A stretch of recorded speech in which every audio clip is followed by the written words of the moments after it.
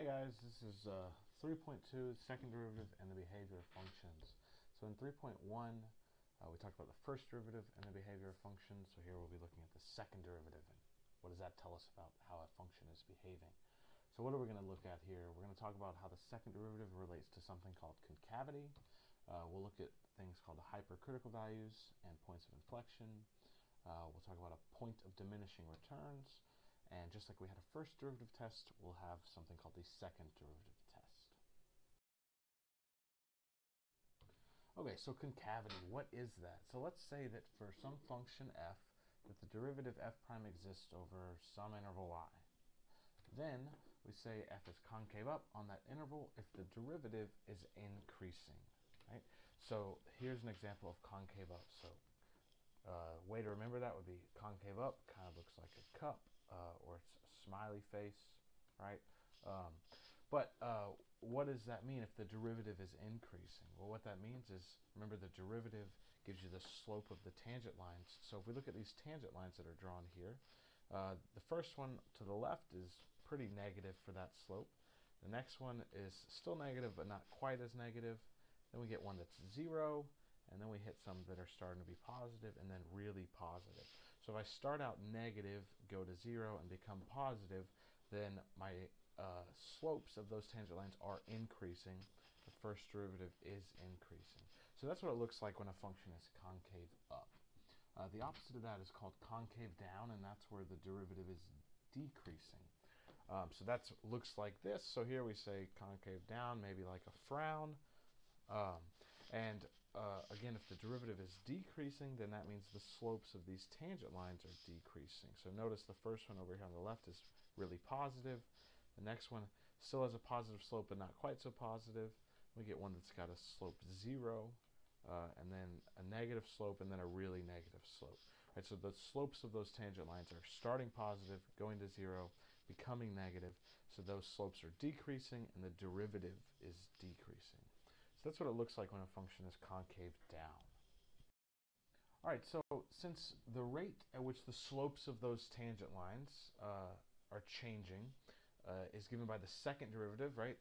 The rate of change of the rate of change, the second derivative, we can use that second derivative to tell us the concavity of a function.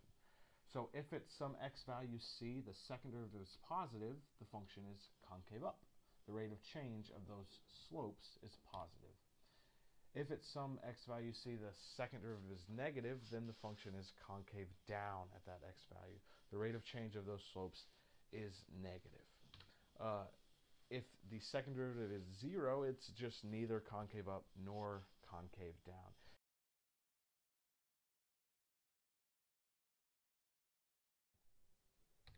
So that's a special thing when the second derivative is 0. That's what we call a hypercritical value. So just like for the first derivative we had critical values, for the second derivative we have now hypercritical values, supercritical, whatever. So then the second derivative is 0, or when the second derivative is undefined, then we say that x value is a hypercritical value for our function f. So if I say find the hypercritical values, what you do is find the second derivative, see where it's 0 or where it's undefined. Just like critical values, a function can only change concavity at a hypercritical value. It can only go from concave up to concave down or concave down to concave up when it goes through one of these hypercritical values. But just like before, that doesn't mean that it's going to have to change at a hypercritical value. It can hit a hypercritical value and stay concave down or stay concave up, whatever it might be. But these are the only places where it can change concavity. So of course, if we're going to start talking about how do we know where a function is concave up or concave down, these hypercritical values are going to play a role, just like the critical values did for the first derivative and increasing or decreasing. All right, so what is an inflection point? Well, an inflection point is just a hypercritical value where the concavity actually does change. So an inflection point can look like a few different things. So this first example on the left, at x sub 0, x naught, whatever you call that, at this height p, we started out concave down, and then at p we changed to concave up. So that point is called an inflection point. All right, notice this is an inflection point and not an inflection value. So if I ask you for an inflection point, you actually have to give me a point with an x value and a y value. All right, this middle guy is another example of that. We started out concave down on the left, and then we hit that guy x0, and we went to concave up. Notice that in our first example, the second derivative was 0. And in this example, the second derivative did not exist. Since there's a vertical tangent line there, the first derivative does not exist. And if the first derivative does not exist, the second derivative does not exist either. And we'll see that the way you find these hypercritical values is to figure out where the second derivative is 0 or it does not exist. All right, our last example, we went from concave up on the left, and then we hit this point and started being concave down. So that is also an inflection point, and this guy also is a point where the second derivative is 0. All right. Now let's look at what is a point of diminishing returns, right? So that's a business term. And all it is it's an inflection point where the concavity changes, but especially it has to change from concave up to concave down, right? So that was like our example where we were concave up, and then we hit this point, and then we were concave down, right? So we would call this point x0, comma p, a point of diminishing returns for this function. All right, so now let's look at how do the first and second derivative relate together. If you know what the first and second derivative are, that is whether they are positive or negative, what does that mean the graph looks like? So this is a handy table that you can reference to tell you that. So let's start first with when the first derivative is negative and the second derivative is negative. That's this guy here. Right, so first derivative is negative means that I'm going to be decreasing. Second derivative negative means that I'm going to be concave down. And the only thing that can really look like is something like this graph, right? So something like that. If the first derivative is positive and the second derivative is negative, then I'm increasing in concave down, and that can really only look something like this. If the first derivative is negative, second derivative positive, then I'm decreasing concave up, looks something like that. And lastly, if both are positive, then I'm increasing in concave up, and it looks something like that. So this should be more of a reference. If you want to know what does a function look like when the first derivative is positive or negative, and the second derivative is positive or negative, you can reference this and you know it sort of looks something like that. All right, so now let's move on to this second derivative test to find relative extrema. All right, so we had a first derivative test to find relative extrema. Here we have a second derivative test, again to find relative extrema. Remember, relative extrema are relative maximums or minimums. Okay, so this second derivative test, what is it? Well, if the first derivative and the second derivative exist at some point x equals c, and x equals c is a critical value, right? So if the first derivative exists and x equals c is a critical value, that's the same thing as saying that f prime of c is 0, right? If the derivative exists but it's a critical value, it has to equal 0. Right, so if you have f prime of c equals 0 and the second derivative exists, then you'll have a relative minimum. Sorry about that. You'll have a relative minimum at x equals c if the first derivative is, or I'm sorry, the second derivative is positive. Right, so remember, second derivative positive means you were concave up like a cup, and that point right there at the bottom would be a relative minimum. If you take your critical value and you plug it into the second derivative and you get a negative number, then that's something like a hill, and that point at the top, your critical value there would be a relative maximum, right? So you can use the second derivative to tell you if it's a relative maximum or minimum. If you get a positive number from the second derivative, it's a minimum because you were concave up. If you get a negative number from the second derivative, it's a maximum because you were concave down. If you get 0, then this test doesn't work, right? And you would have to go back and use the first derivative test. All right, so what does that look like? So this first one on the left, we've got the first derivative at c, x equals c is 0, so it's a critical value, the derivative exists. and the second derivative is positive. So again, that has to look like it's concave up, and this point on the bottom is when x equals c, and since it's concave up all around c, it looks like a minimum. For this second example, the first derivative again is 0, so it's a critical value and the derivative exists. The second derivative here is negative, so it's concave down. And that point right there looks like it's a maximum, and the second derivative test tells us it is a relative maximum. So you can use a second derivative test to tell you whether a critical value is a maximum or minimum. Again, if you get the second derivative is equal to 0, then it just doesn't work, and you'll have to use the first derivative test. But if it's not 0, then this is helpful. All right, let's look at some examples. So first off, if I say construct a sketch of the graph of some function that has these properties, right? So there'll be homework problems like this, and this type of question is likely to show up on a final exam. It has in the past. So I'm going to just describe a function, and then you would have to sketch it. All right, so here's my description of my function. So first off, it's going to pass through this point 0, 0. The first derivative at 4 is 0, and it's concave up everywhere. All right, so we're going to try to sketch this. So first, what do I have with this first piece that f passes through the point 0, 0? Well, that just means that I need to draw a dot, put a point at the origin 0, 0, and when I draw my function, it needs to go through that point. All right, this second piece of information, the first derivative at 4 is 0. That tells me that 4 is a critical value, right? So could be a place where there's a maximum or minimum, but I'm not sure yet. We'll have to look at everything else to figure that out. Since this last piece says f is concave up everywhere, then I can use my second derivative test, right? Concave up means my second derivative is positive, so that means the second derivative is positive everywhere. So especially the second derivative at 4 is also positive, right? If you're positive everywhere, you're definitely positive at 4.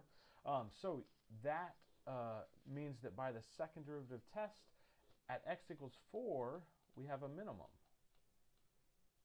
All right, so those two pieces of information give me that I need to be concave up everywhere and have the minimum be at 4. So now I can sketch my graph. So concave up means I want to look like a smiley face. I need to make sure I go through this point 0, 0, and I need to make sure I hit my minimum right there at 4. Whoops, I didn't quite do that. Let's try that again. So I've got my point at 0, 0. Hopefully you guys get the idea. We want to hit the minimum at 4. That looks better, but not great. But that's okay. The point is hit the minimum at 4. And notice here, of course, we're sketching, right? It doesn't have to be perfect. It just has to do all the things that it's supposed to. All right, so this graph does pass through 0, 0. First derivative at 4 is 0, and it is concave up everywhere. Here's another example.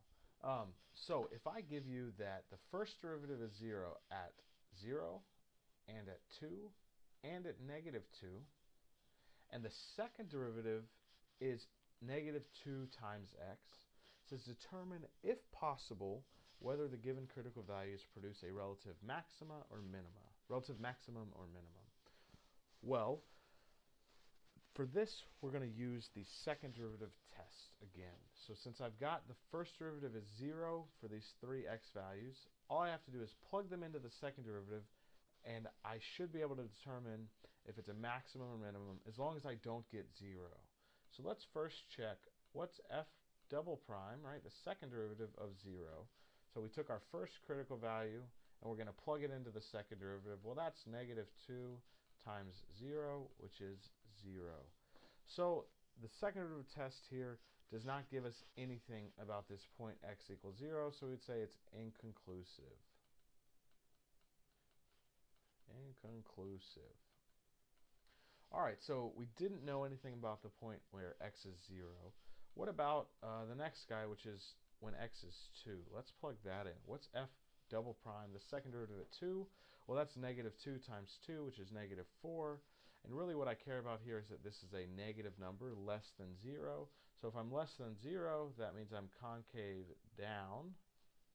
And if I'm concave down, that second derivative test, tells me that here I have a relative maximum. So I have a relative maximum. All right, what about the last guy, which is the second derivative at negative 2? So I want to plug in my last critical value there into the second derivative, and when I do that, this time I get a positive 4, right? Negative 2 times negative 2. And really all I care about is that that is a positive number. If it's a positive number for the second derivative, I know I'm, whoops, not that. I'm concave up. And if I'm concave up, remember that looks like this. So that means I'm going to have a relative minimum. All right, so there I used my second derivative test to determine if these critical values gave us a relative minimum or maximum. Here's another example. It says determine the hypercritical values and the intervals upon which this function f of x is concave up or concave down. All right, so this is going to look really similar to when we tried to find the critical values and where a function was increasing or decreasing. But this time we're just going to use the second derivative, which will give us hypercritical values and tell us about the concavity. So in order to do that, first thing we have to do is figure out what is the second derivative. In order to find the second derivative, we need to find the first derivative. So what's the first derivative? We get a 3x squared minus 6x.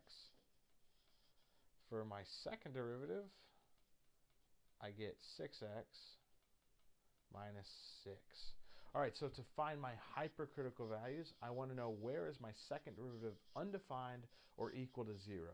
So if we look at this 6x minus 6, it's defined everywhere. It doesn't have anywhere that it's undefined, so we're not going to get any hypercritical values from that. But we might get one by setting it equal to 0. So let's do that. Negative 6x minus 6 equals 0. Well, that happens when x equals 1. So that gives us x equals 1 as a hypercritical value. Let's see if I can write an x. There we go. And you want to make sure you label that HCV, or you can write out hypercritical value and box that. Since it does say determine the hypercritical value, that is part of our answer that's going to be graded and all of that. So we want to make sure we box that guy. All right, we only got one hypercritical value. So just like we did when we were looking at the first derivative, we're going to draw a number line and use that hypercritical value 1 to break it up. All right, just like before, we're going to have some test points. But here I'm not testing the first derivative. I want to test the second derivative because that's going to tell me about concavity. So pick your favorite number less than 1. How about 0? Your favorite number greater than 1. How about 2? And we want to determine the sign of the second derivative at these guys. So if I plug in 0 into the second derivative, what do I get? I get 6 times 0 minus 6, so that's negative 6. So what I care about here is that that's a negative number. If I plug in 2 to the second derivative, what do I get? I get 2 times 6 is 12, minus 6 is 6. And what I care about here is that that's a positive number. All right, so I know that this function is going to be concave down on the side of my hypercritical value where I get a negative number, and concave up on the side where I get a positive number. Right, so now all we need to do is write that down to answer this question. So I'm concave down on, and I need to give this as an interval. So all the way from negative infinity up to 1. Right, and that's because I knew that over here on this side of my line where x is 1, I got a negative number for the second derivative. So that means I was concave down everywhere over there because there is no other hypercritical value on that side. On the other side, the right side of 1, I got a positive number for the second derivative. So that means I'm going to be concave up from 1 and then all the way forever because there's no other critical value. So I'm concave up from 1 all the way out to infinity. All right, so there I have it. I've figured out my hypercritical values and where this function is concave up and concave down. And I definitely want to make sure I give my answers as an interval, right? So let's figure out the intervals. All right, so that's that guy. Our last example, we have a question about a point of diminishing returns. All right, so this says that Sully Salon uses the model, Sully Salon uses the model R of x is 600x squared minus x cubed over 20,000, where x is between 0 and 400, to relate its revenue in thousands of dollars to the amount of money that it spends on advertising, also in thousands of dollars. Right, so this function, if I say x is 1, that means Sully has spent $1,000 on advertising, and this is going to spit out the amount of revenue that he'll get from that. All right, so that's what this function is. We're asked to find the point of diminishing returns. Right, so you have to remember the point of diminishing returns is where we go from concave up, like a cup, to concave down, like a frown. Right, that's a point of diminishing returns. So what we need to do here is figure out where we concave up and where we concave down, and then whenever we go from concave up to concave down, that's the point we care about. So we're going to have to do the same thing we did before, where we find the first and second derivative. I don't have a lot of room here, so I'm just going to write down the second derivative for you and assume that you guys could do it. One thing to notice here is that divided by 20,000 is just some number.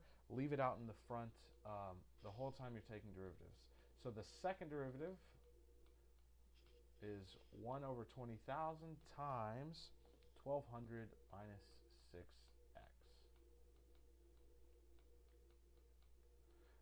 All right, so that's my second derivative. Of course, I had to take the first derivative before I did this in order to find it, but I'm going to let you guys verify that on your own. So in order to find our point of diminishing returns, we need to figure out where we are concave up or down. And in order to do that, we need to find our hypercritical values. So the question is, are there any x values where this second derivative is undefined? All right, so let's look at it. 1,200 minus 6x, and then divide by 20,000. No, that's not undefined anywhere. You can plug anything you want into that. So we're not going to get any hypercritical values from being undefined, but maybe we'll get some from setting it equal to 0. So let's set it equal to 0. So we get 1 over 20,000 times 1,200 minus 6x equals 0. And then multiplying by 20,000, you just get 0 is 1,200 minus 6x. And then solving for x, you should get x equals 200. So we only had one hypercritical value, and it was when x equaled 200. So just like before, we're going to use this hypercritical value to break up our number line. And that's 200. We need to identify some test points, and we need to say what we're plugging them into, which is the second derivative. All right, so pick your favorite number less than 200. I'm going to choose 1 because it's easy. And then for my number greater than 200, let's choose 201. All right, so what you want to do is plug in 1 to the second derivative. When you do that, you should get something like 1194 divided by 20,000. Who cares what the actual number is? All we care is that it's a positive number. When we plug in 201, we'll get something like negative 6 over 20,000. Again, I don't care what the actual number is. I just care that it's a negative number there. All right, this what I'm boxing here is very important. That is showing your work for this problem. Without that, even if you have the right answer, I don't know whether or not you just plug this into your calculator and read it off the graph, or if you actually knew how to do this by hand. So that thing that I've boxed with the number line and the test points, just like in 3.1, is very important for earning credit on an exam or anything like that, where you've shown me I know what I'm doing and here's my work. So make sure you have that. From here, we notice that from the left of 200 over here, we were concave up because the second derivative was positive. And to the right of 200, we were concave down because the second derivative was negative. So hey, looky there, at that hypercritical value x equals 200, we went from concave up to concave down. So that value is going to be where we have this point of diminishing returns. But notice that it says point of diminishing returns and not value of diminishing returns. So our answer needs to actually be a point. That point's going to have x value 200, and then y value, well, whatever you get when you plug 200 into your original equation. Right, so you have to make sure you actually give that where you plug x equals 200 into the original equation. When you do that, I'll let you guys double check, but I got 800, right? So you're plugging that in to to this function up here that we started with. So our point of diminishing returns, where we went from concave up to concave down, is the point 200, 800. There's Tucker yawning at us. That's the end of 3.2, and here are the assigned problems. Make sure you guys email me. Let me know if you have any questions over the notes. Please come to class with questions. If you don't understand any of the examples, we can look at those. Or if you start the homework and have questions over that, of course, we'll get those questions answered. All right, thanks.